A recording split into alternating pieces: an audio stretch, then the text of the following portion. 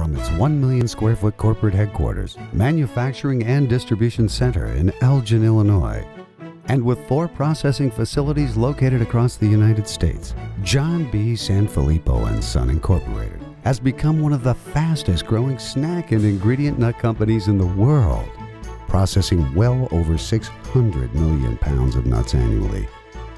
How does a local Midwest company start from a small family business and become a global source for nuts? To better understand this, we need to take a trip back in time to the piazza of a quiet seaside village in Memphis, Sicily. The year is 1877, and the boy who is to become one of the company's founders is born. His name is Gaspare Sanfilippo.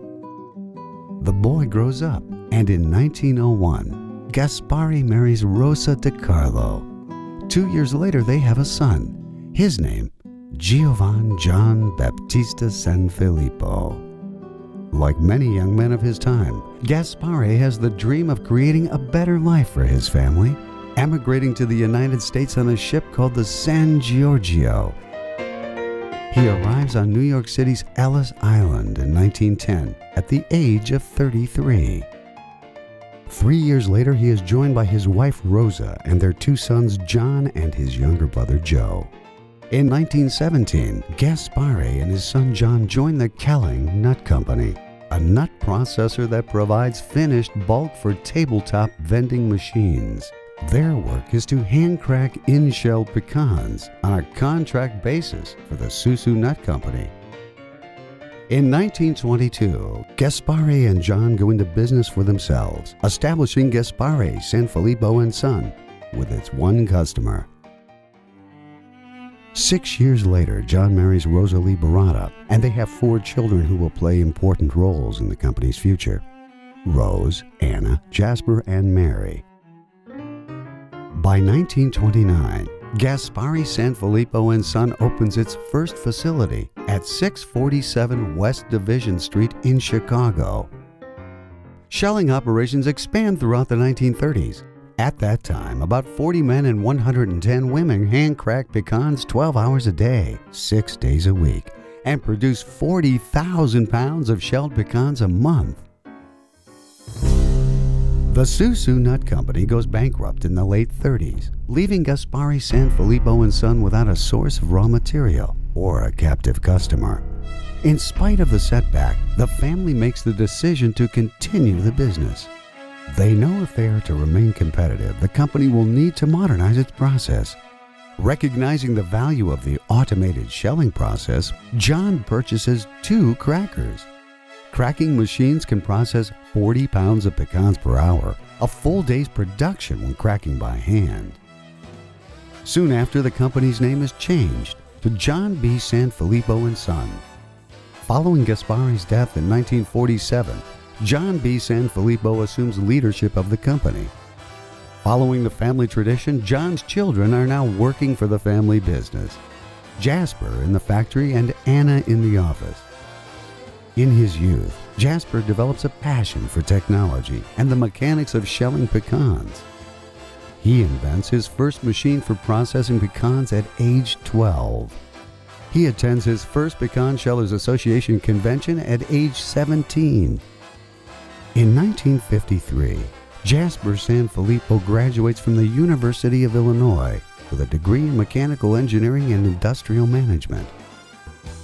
John B. Sanfilippo and Son continues to grow, and by the late 1950s, a new facility is built at 4161 West Montrose Avenue. An important milestone in the company's history, the Montrose facility allows the company to automate the shelling process and expand production. In 1960, investments are made to design and build new equipment. Company growth also includes the addition of other family members like John B.'s son-in-law Thomas J. Karasik, who becomes general counsel for the Sanfilippo business and incorporates the company, and Matt Valentine, another son-in-law of John, who later becomes company president. In 1963, when John B. Sanfilippo passes away suddenly, Jasper takes over the business. He realizes the company cannot thrive by just selling and buying pecans, and chooses to expand the company's product line. John B. Sanfilippo and Son expands into commercial markets by offering in-shell byproduct as landscaping mulch. Between 1966 and 1967, the company also launches their very first retail brand, Prairie State. In the late 60s, generic brands begin showing up on store shelves as retailers seek to provide value-conscious consumers with a choice of lower-priced brands. In 1968, Certified Grocers in Chicago approaches John B. Sanfilippo and Son to pack a generic 8-ounce bag of pecan halves for the baking nut section in their stores. This marks the company's first entry into private branded nuts. In 1969, the company began selling a new brand of nuts in cans and baking bags called Pick of the Grove to 150 Jewel food stores. The diversification of roasting pecans and other nut meats greatly enhances company growth, and as a result, a new 70,000 square foot processing and cold storage facility is built on Touhy Avenue in Des Plaines, Illinois. In the early 70s, the company acquires the regional brand of Evans and their fleet of DSD trucks, which adds yet another retail component to the business. Coupled with the Prairie State brand, JBSS now launches and distributes snack and baking nuts and candies to central Midwestern states under the Evans Prairie State brand. The company expands operations again in 1976, building an additional 30,000 square foot facility in Elk Grove Village, Illinois. This modern plant is designed to accommodate the expanded truck fleet and a computerized warehouse. In 1977, candy packaging, dry roasting, and glass jar equipment is installed in this new location, and the company employs an additional 140 people. In 1980, the company builds a 148,000 square foot facility at 2299 Bussey Road in Elk Grove Village, Illinois. Taking 2 years to construct, the facility is a model of technology and innovation.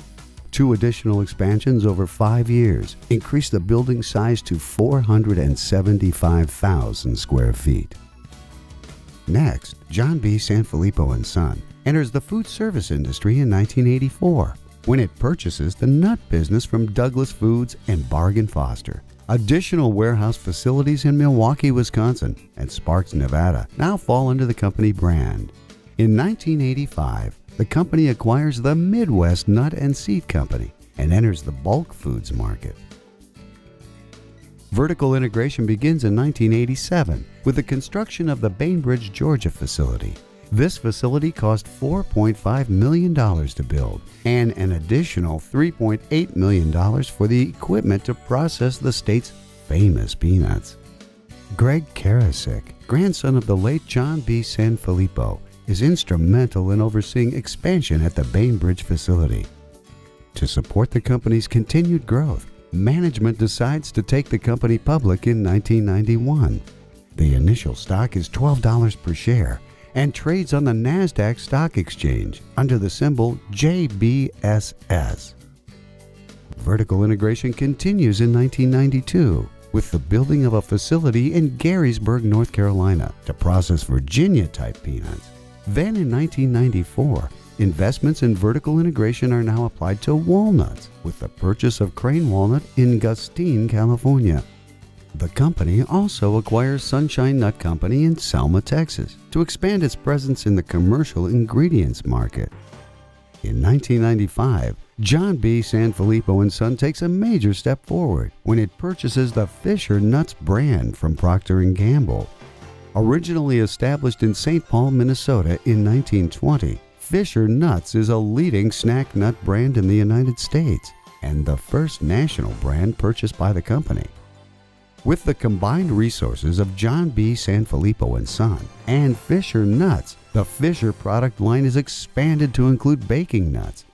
The company also begins promoting the brand using sports marketing, consumer advertising, and retail promotions. Today, it is one of the leading ingredient nut brands in the United States. In 2005, John B. Sanfilippo and Son consolidates its Chicago-based operations and breaks ground on a 1 million square foot corporate headquarters, manufacturing and distribution center in Elgin, Illinois. In 2006, Jeffrey Sanfilippo assumes the position of Chief Executive Officer, and 1 year later, both Jasper Sanfilippo Sr. and Matt Valentine retire from the company. With the passing of the managerial reins to Jeffrey Sanfilippo, Jasper Sanfilippo Jr. and Mike Valentine, as well as the addition of other members of the fourth generation, growth of John B. Sanfilippo and Son continues. In 2010, the company acquires Orchard Valley Harvest Incorporated. This acquisition provides the company with entry into the fast-growing produce segment of retail stores. In 2011, the Fisher Clear Can innovation is launched, revolutionizing the way nuts are packaged. And in 2012, Fisher moves ingredient nuts to stand-up bags. Fisher also opens an office in China to expand its global presence, fulfilling part of the company's long-term growth strategy. Leading the way for the industry, John B. Sanfilippo and Son expands its consumer offerings with new snack experiences, such as Fisher Nut Exactly Snack Bites introduced in 2014. Today, John B. Sanfilippo and Son continues to grow its brands, expand into global markets, and provide value for its customers and consumers. From humble beginnings in a storefront building in downtown Chicago to multiple processing facilities around the country, the company's success is a testament to the significance of manufacturing in the Midwest.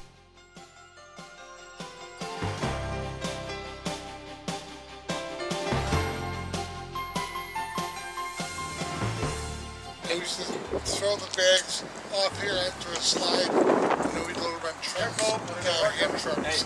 I saw it coming here, and then all the guys were sitting at tables with crackers. We didn't show her. We boiled nuts there. Boiled the nuts and here. We had the line of crackers right here. Was the Myers crackers? No, Champions. Champions, oh gosh. You got it made, James. Getting pushed by Grandpa.